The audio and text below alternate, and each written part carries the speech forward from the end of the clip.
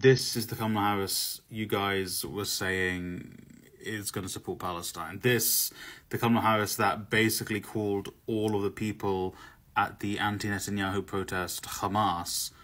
This is the person you're saying is going to support Palestine if she wins. Look, I get it. You're in a desperate situation and you feel like you're going to have to vote Kamala Harris.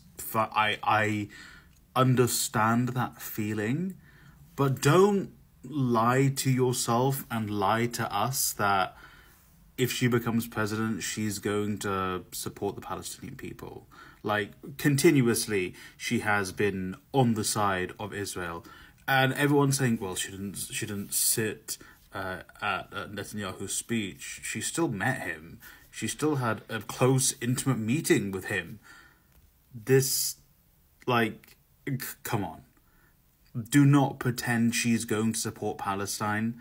When you vote for her, do not sit there and think, me voting for Harris means I'm going to end the suffering of Palestinians. Don't lie to yourself like that. You need to accept that this woman is going to be pro-Israel, is going to continue to arm Israel in killing Palestinians, whether you vote for her or not.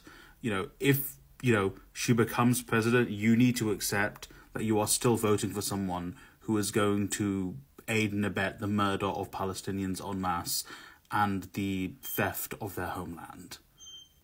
Just the very least accept that's what she's going to do if she becomes president.